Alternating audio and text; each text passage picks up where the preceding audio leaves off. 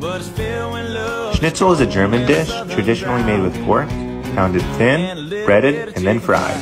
But you can certainly make it with chicken as well. I'm slicing each chicken breast in half to make it a little bit thinner and then pounding it out. Then we're going to do our normal breading process with flour, eggs, and breadcrumbs. The only difference is we're adding a little Dijon mustard to the eggs. And don't forget to season your breadcrumbs with salt and pepper. Make sure to get the pieces coated really well in each step and shake off the excess. I'm trying to alternate my hands for the wet and the dry so I'm not left with a big clumpy mess.